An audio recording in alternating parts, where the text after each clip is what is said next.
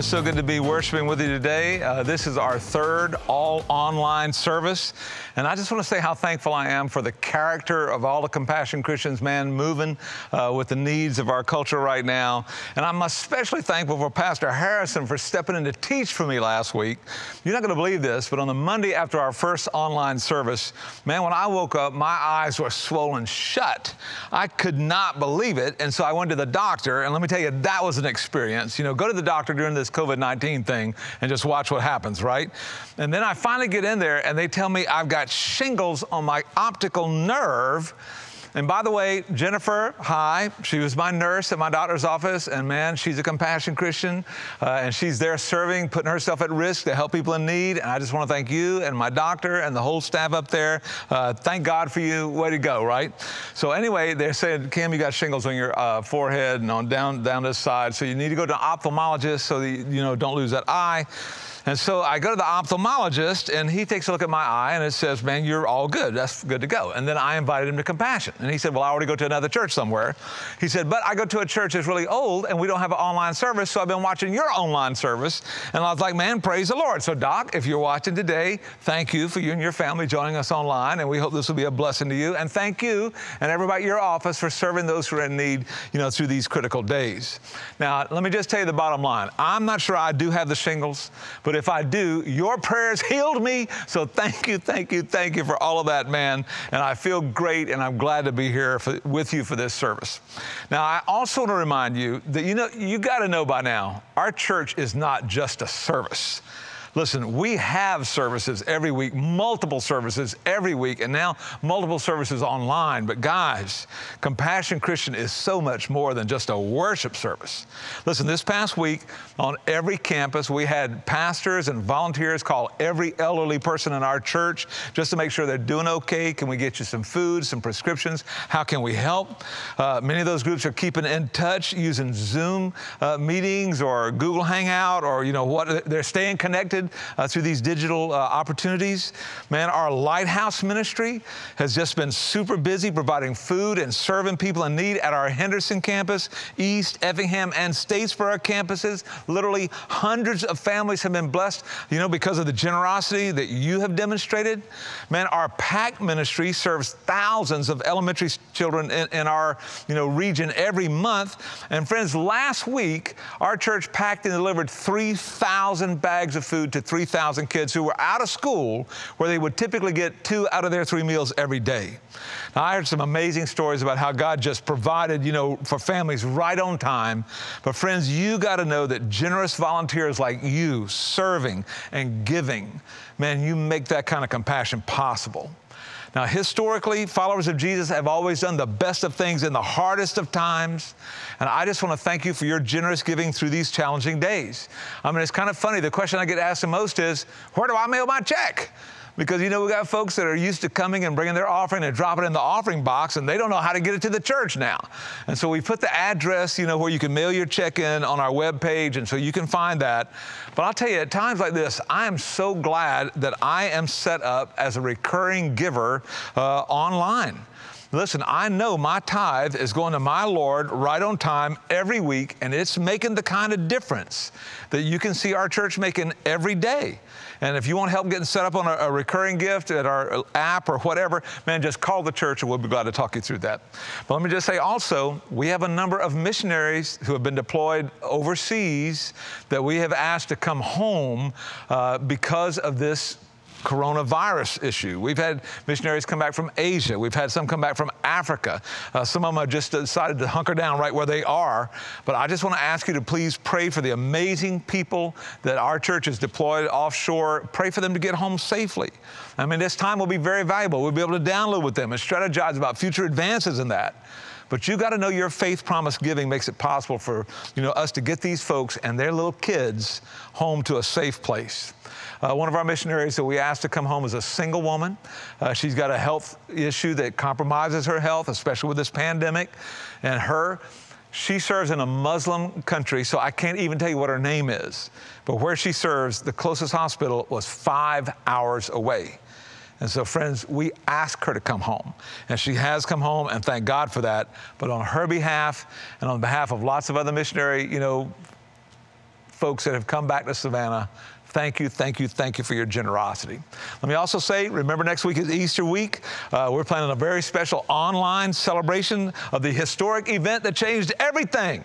And man, I'm praying we'll have the biggest resurrection celebration ever. So please send a link for, this service to all of your friends. Invite them to join us. And then after Easter, we're launching a series that we're calling The Elephant in the Room. We're going to let you pick the messages that we talk about during this series, and you just send in the topics that you think are like an elephant in the room. I mean, everybody sees it, but nobody wants to talk about it at church, and you're going to hear more about this at the end of the service, but you just send us your questions, and we'll talk about as many of them as we can in the 2 or 3 weeks after Easter. But today, I don't have to tell you that our culture is struggling with a virus of anxiety. Well, not really everybody. Many sociologists believe that this sheltering at home season that we're in right now is going to create a huge baby boom in the future, which means before long, we'll have a whole new generation that will emerge, and then we'll have to name that generation. And I think that when the first of them turn 13, we should call them the quarantines. Too soon, you think? Okay, all right. Well, listen. For those of us who are struggling with anxiety about COVID-19, and let me tell you, that's all of us. We've had the first people in our church diagnosed with the coronavirus, and we're praying for them, and I hope you pray for them.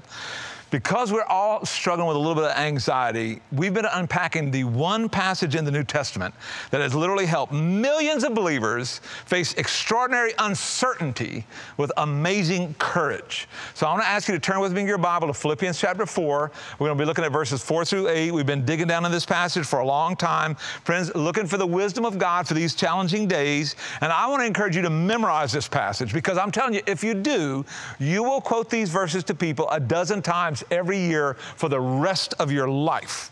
Now, my buddy Richard, who goes to our East Campus, told me this was the first verse he ever memorized after he got saved. And he said, only the Lord knows how many times I've shared this verse and prayed this verse over people ever since then. Now, take a look at this picture. This is the Guzda family from Poland, and they're serving with us here at Compassion until May. They're extraordinary people. And so I asked them if my boy Samuel there, who is 11 years old, would memorize these verses and then come and quote them for you. And that's what my plan was. But unfortunately, this social distancing thing kind of messed that up. But Samuel did memorize this passage in English and Polish. And if he can memorize it in 2 languages, surely the rest of us can memorize it in 1 language. But until you do, let's just say it all together. Now, you've got your Bible open, Philippians chapter 4. We're going to start in verse 4. Let's just read this in full voice wherever you are, at home, wherever else you might be. Here we go. Kids, you lead the way on this, right? Here we go. Rejoice in the Lord always. I will say it again. Rejoice. Let your gentleness be evident to all, because the Lord is near. Do not be anxious about anything, but in everything, with prayer and petition, with thanksgiving, present your requests to God, and then the peace of God that transcends all understanding will guard your hearts and minds in Christ Jesus. Finally, brothers, whatever is true, whatever is noble, whatever is right, whatever is pure, whatever is lovely, whatever is admirable, if anything is excellent or praiseworthy, think about such things. Now, I had a friend who was a professor at Ozark Christian College and at Hope International University out in California, and his name was Nofel Staten.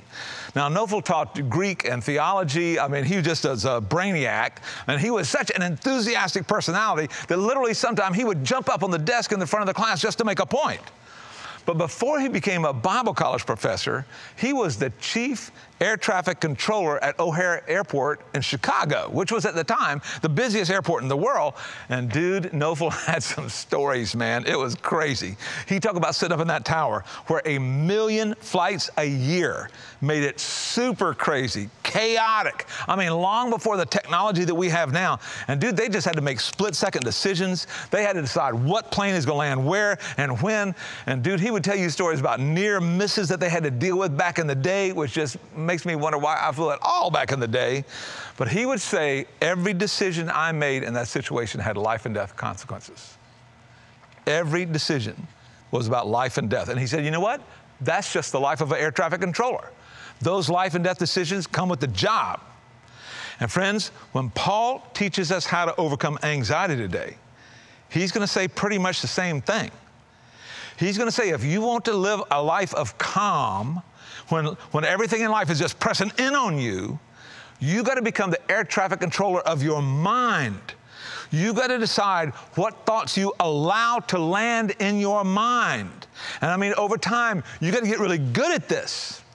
So let me summarize what Paul is going to teach us here. First of all, he's going to say the thoughts that land in your mind are controllable. They're controllable. Now, I know what some of y'all are thinking. Cam, I can't control every thought that comes into my mind. Well, guess what? I know that. I can't control every thought that comes into my mind either. But it's kind of like that air traffic controller.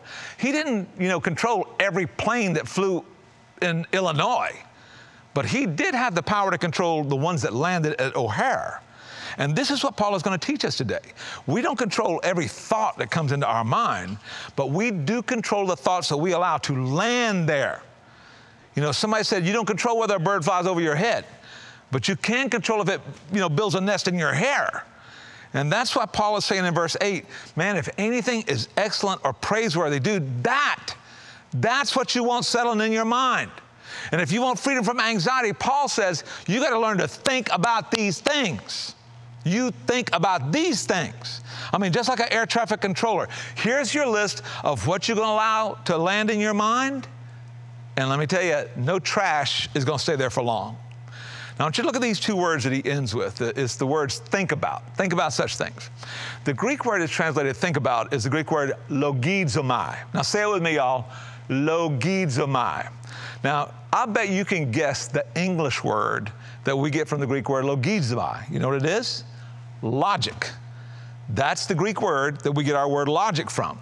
And what Paul is teaching us in this passage is that you got to use some logic if you're going to overcome anxiety in your life, which means that one of the most powerful weapons against anxiety weighs about 3 pounds and sits right between your ears. Now, friends, you'll never be anxious for nothing until you learn to change the way you think. Now, let me just geek out here for a minute. That's what my boys said.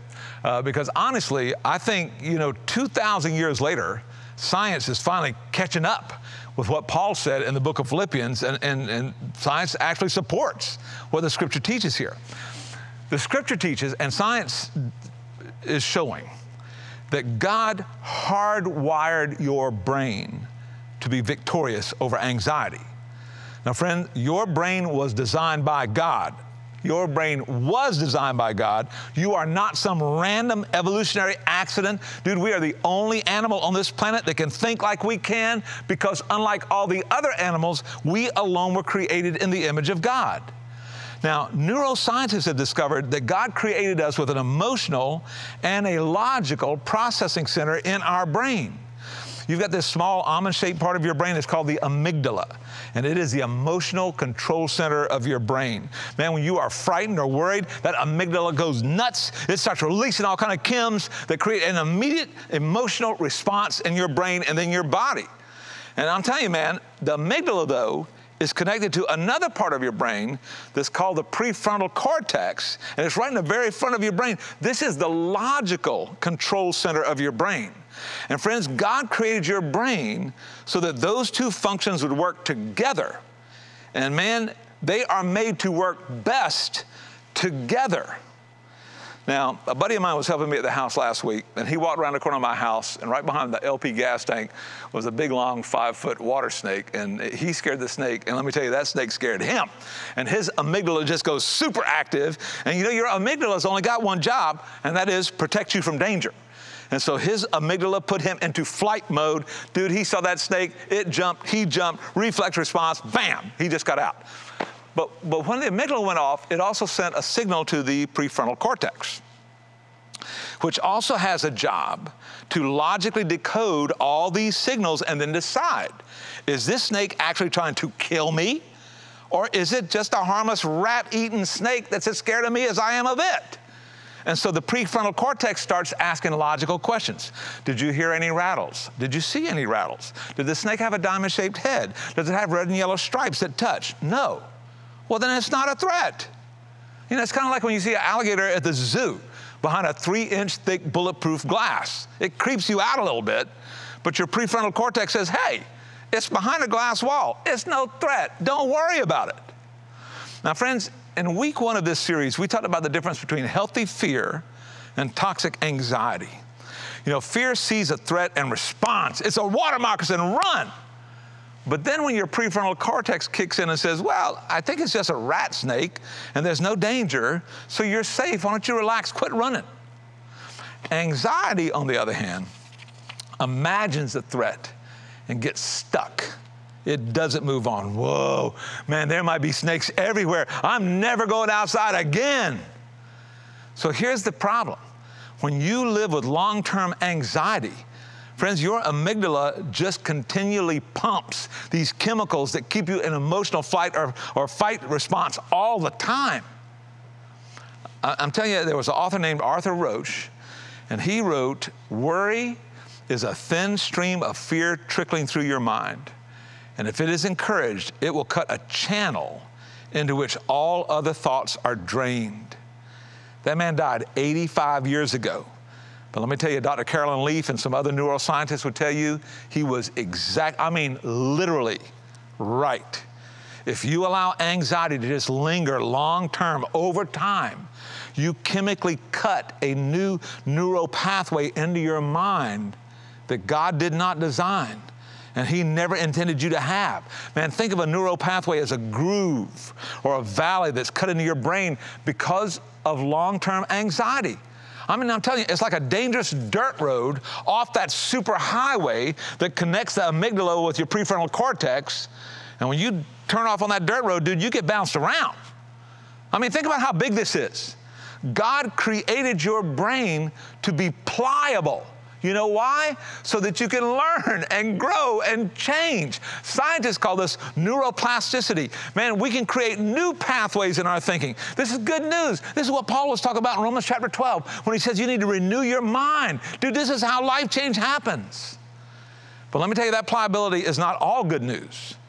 It also leads to a level of vulnerability. For example, if you allow anxiety to just settle in and run you, but you never talk to anybody about it, you don't pray about it, you don't see a counselor, you don't get meds if you need some, you never deal with the spiritual reasons for that anxiety, you, along with 40 million adults in our country right now, are rewiring your brain in ways that cause the emotional part of your brain to bypass the logical part of your brain, and that makes anxiety your go-to response. And friend, that will hurt you. You were not created by God to live this way. And this is why Paul tells us in Philippians chapter 4, we attack anxiety with logic, because every thought that lands makes a difference. Every thought. Consequently, you need to think about what you think about. You need to do an audit about the things you think about, because not every thought is worthy of thinking about. I mean, just because it pops into your mind or occurs to you doesn't mean it's real or true. Man, Paul is calling us to restrain our mind and actually think about what we're constantly thinking about and then decide whether we're going to allow certain thoughts to land in our mind or not. And friends, I'm telling you, science agrees with the New Testament. There are thought patterns that are destructive to you, spiritually and physically, if you allow them to linger in your head. So I know what you're thinking, Cam. What am I supposed to do, bro? What am I supposed to do? I mean, how am I supposed to know what kind of thoughts I should allow to land in my mind? Well, the good news is in verse 8, Paul tells us. He tells us right here. Look at verse 8. Finally, brothers, he says, whatever is true. Now think about that. That right there eliminates a lot of toxic thoughts. You know what true means? Not imaginary. It's not just an imaginary fear. You're going to think about what is true. Remember, man, that toxic anxiety imagines these worst case scenarios all the time, most of which never come to pass. But dude, if you allow these imaginary threats you just obsess on it, it'll paralyze you. So if it's not true, don't let it land, right? If it ain't true, it's not getting any rent in your brain. Nobody loves me. That's not true. That's a lie from the pit of hell, man. God loves you. Jesus loves you. We've got a church full of people who will love you if you'll let us. Don't let that kind of trashy thinking even land in your mind. Paul says, rather, whatever is noble. Now think about that word. You know what noble means? That's the you that you hope everybody's going to remember. That's the you who builds and leaves a great legacy. You know what that noble person does? He does what is right and what is pure. You know what she lives for? She lives for what is lovely and what is admirable. Paul goes on to say, if anything is excellent or praiseworthy, listen, think about such things. That's what you let land in your heart and your mind. Now, these are things that we're just going to logically decide to focus our minds on. Now, I love the way the New King James Version translates that word logizomai. Instead of saying think on these things, it says meditate. Meditate on these things. The New American Standard Version says dwell on these things. Don't dwell on what you're afraid of. Don't dwell on what you're worried about. Dwell on these excellent things. I love that. Now, Max Lucado says these 4 verses give us a great prescription for staying calm in the midst of any crisis. Now, think about the word calm as an acrostic. The C stands for celebrate. We talked about that the first week of this series. God is near. God is good. God is in control. He loves you. You ought to celebrate that in your mind. The A stands for ask. Ask. Pastor Harrison talked about it this last week. Don't be anxious for anything, but by prayer and supplication, pray about everything. Ask for God's help with everything. Ask Him. Lost your job? Ask Him for another one. You need food? Ask Him to help. You lost your health? Ask Him to heal. Lost your nerve? Ask Him for courage.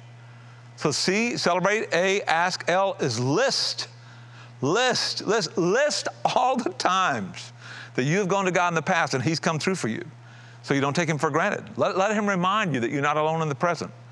And then the M stands for meditate. Meditate only on what is good. Now, if you want to be calm when everybody else is panicking, this is the spiritual solution. Now, you may honestly have a physical reason that you need to go to the doctor, you need to get medical help, you need to take some medication for a while, and if so, I hope you will. I hope you will. But this is first. This addresses the spiritual side of your problem. Now, I'm telling you, I have a really close friend who ignored the spiritual side of her anxiety, and she jumped right over that to prescription drugs and escapist behavior. And it ruined her life, and it ruined the lives of a lot of people who love her. Don't make that mistake. Start with the spiritual solution, and then work to the physical needs. Now, let me talk with you a minute about meditation, because this is powerful. There's a lot of misunderstanding about meditation in our culture today. Now, for some of you, when you even hear that word, you know what you think of? You think of somebody sitting in a lotus position with their legs crossed, arms out, trying to empty their mind by doing ahms. And I'm going to tell you that is not a biblical concept. Not a biblical concept. Everybody say not. I'm going to trust that you did. I can't hear you, but I'm going to trust that you did. You know, Eastern meditation, which has its roots in Buddhism and Taoism and all that, it's a philosophy that encourages you to try to find peace by emptying your mind. And friends, that operates on a presumption that the solution is somewhere in you. And if you can just dial the noise down, man, a solution will eventually emerge and it'll calm you down. Friends, that is the opposite of what Jesus practiced, and it's the opposite of what Paul is teaching here.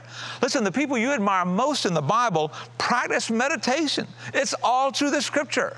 But I cannot find a single place that talks about meditating by emptying your mind. Now, I know people who are advocates for that, and I guess it seems to help sometime, because I think it does kind of turn down the volume on anxious thoughts that should never be landing in your mind in the first place.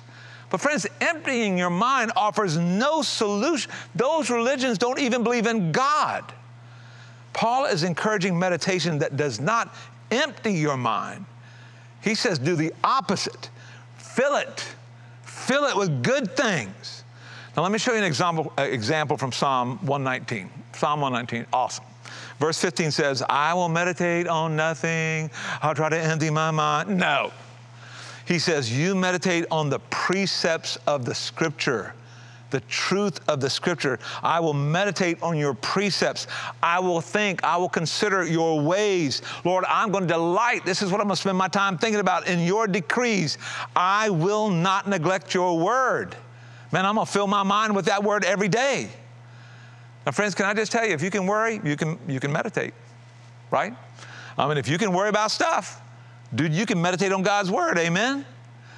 And I promise you, if you want a new chapter in your life to begin, you need to start turning the pages of God's word in a regular way. You know, the Center for Biblical Engagement surveyed 40,000 Americans from 8 to 80 years old. And they made a discovery that they were not looking for. They were excited about it, but they weren't looking for it. They found that people who only read the Bible one day a week, now that would be like the person who comes to church and lets me read it for you, okay? No difference in their life.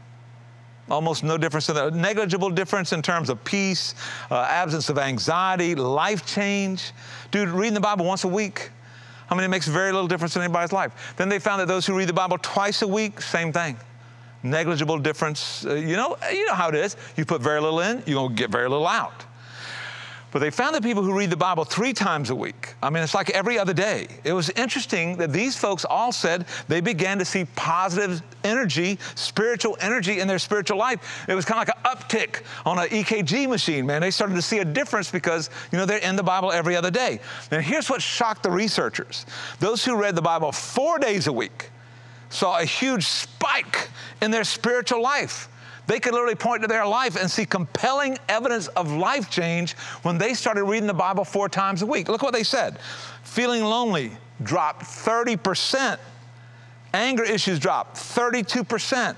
Bitterness in relationships dropped 40%. Alcoholism dropped 57%. Feeling spiritually stagnant dropped 60%.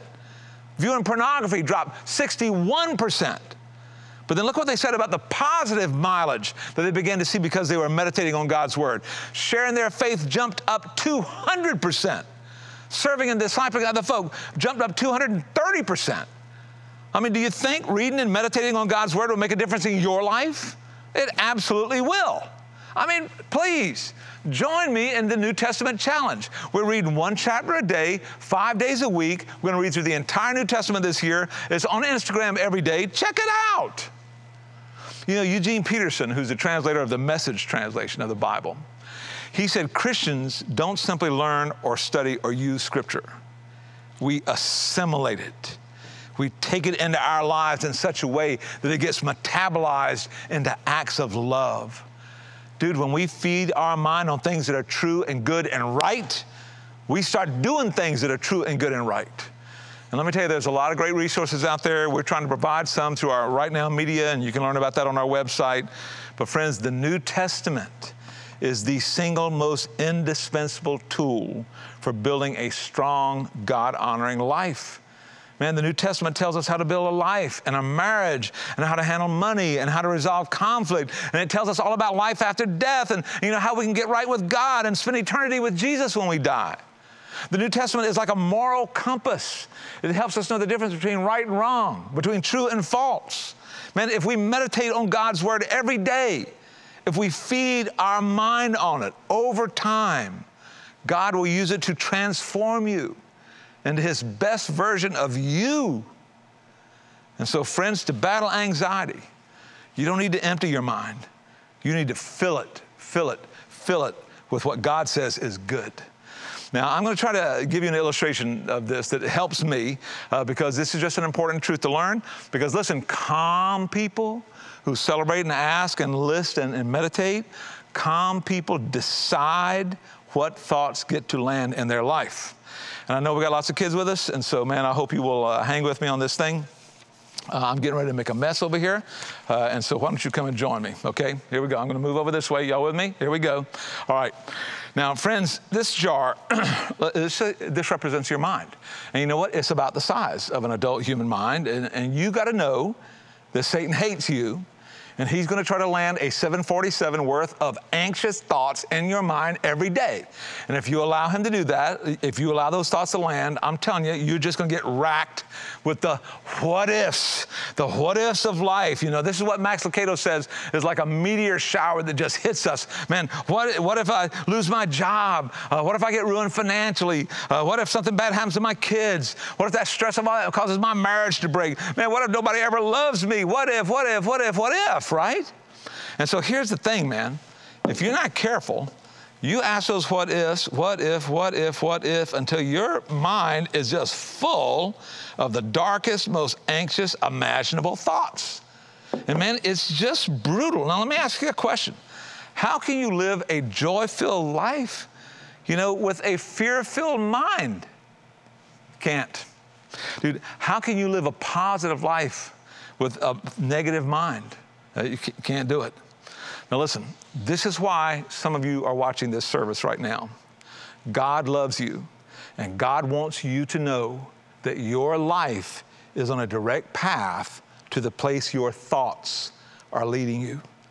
And if you've got dark, negative, anxious thoughts, it's going to lead you to a dark, negative, anxious place.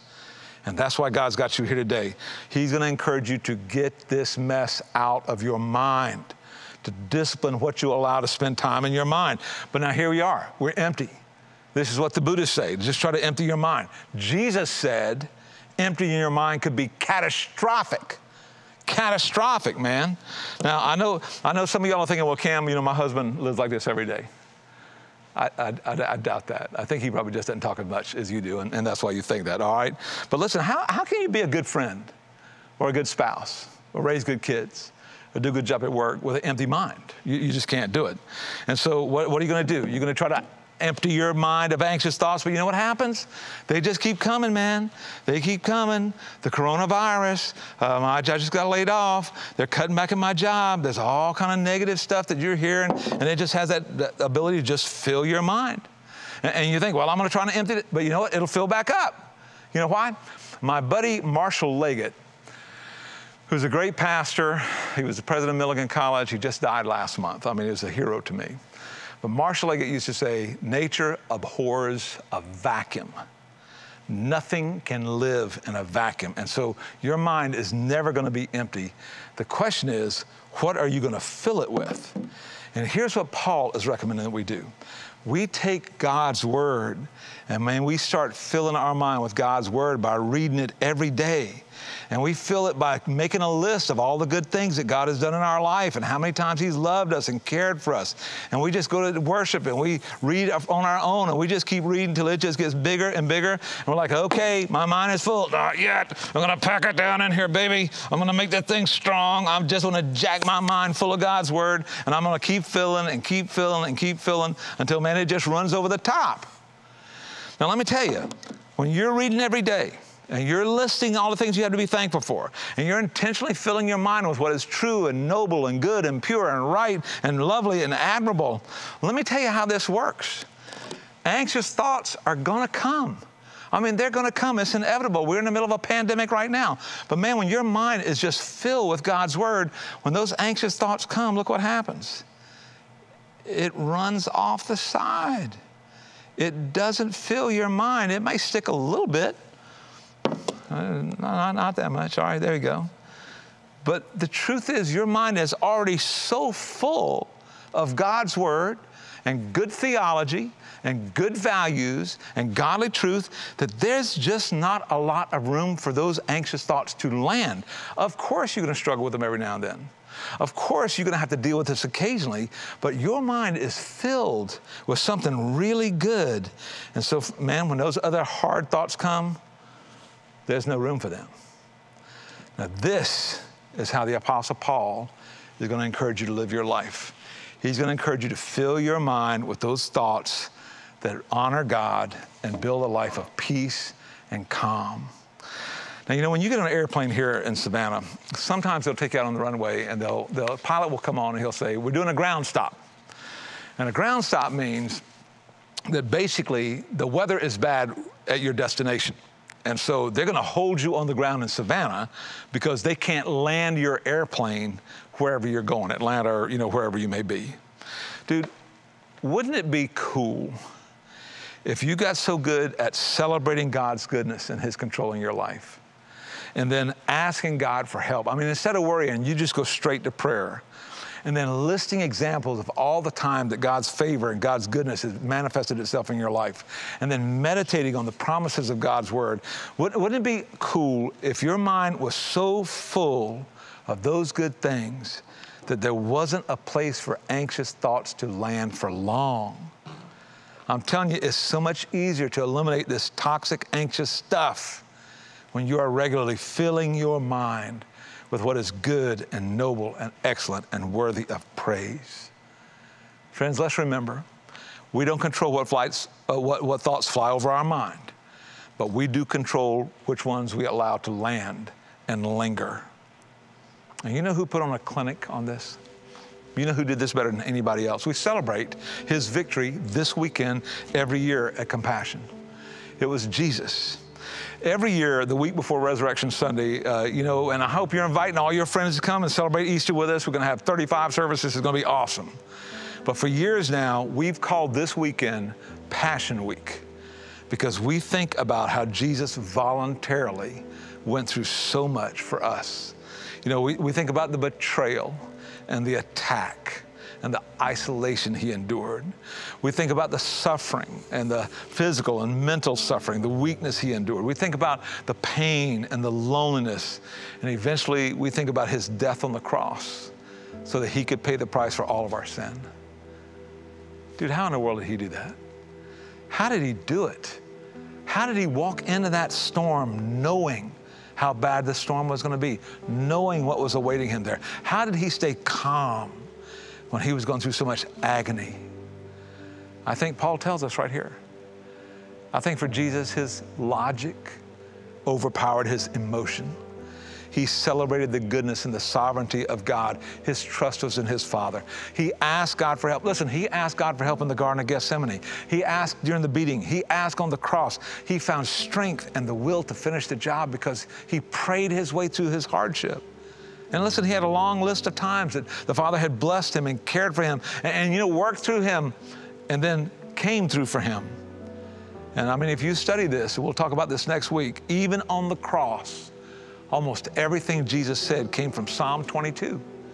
Because even as he was dying, he meditated on God's word and he found strength and peace. And friends, I'm just telling you, no matter what we face, if we would do what Jesus did, then like Jesus, we can be anxious for nothing. We can cast all our anxiety on him because he cares for us. Now, can I just say, because I love you, if you're here today and you have never given your life to Christ, and I mean, I'm not talking about going to church. Going to church is one thing. Becoming a follower of Christ is something totally different. If you have never declared your faith publicly, if you've never repented of your sin and asked Jesus to be the forgiver and leader of your life, if you've never been baptized into Christ to declare, the death of the old you and the birth of the new you, man, that's your next step. That's your next step. Maybe the reason you're so cut up with anxiety is that you don't have those resources in your heart yet. And I want to encourage you to get on the chat right now and just tell somebody, I need to give my life to Christ. And that conversation will begin. Dude, celebrate what Jesus did on the cross for you. Tell somebody. Go to the chat. Ask them, how can I become a follower of Christ? If you need prayer today, ask. Ask. We got people right now who are ready to pray for you. And they'll list some of the ways that Jesus and his Father will be good to you in the future because he's been that good to us in the past. And after this message, we got a couple discussion questions we're going to talk about so that you can meditate on God's word and grow strong. But friend, I just want to encourage you to take that next step, whatever it is for you. Father, thank you for this time we've had to be together. Thank you, Lord, for your word. Thank you, Father, for the strength it brings to us. And I pray, God, that you would use this service to free somebody from anxiety today. We pray in the strong name of Jesus, Lord. Amen. Before we let you go, we want to just take a second to give you a few questions to reflect on as we take off. And the first question is this: what category in your life tends to cause you the most anxiety? Is it finances, appearance, maybe your relationships, maybe it's unexpected hardship, health, being around people, wondering if you'll ever be loved? These are really hard questions, and we want you to wrestle those to the ground. The second question we want to leave you with is, what verse in the Bible could you meditate on that speaks directly to that anxiety? If you don't know, ask a friend or search for it. Again, we just want to say thank you for making a difference here and now. With your tithes and offerings, you are making a difference in the lives of so many. We had a great time with you, and we hope to see you next week.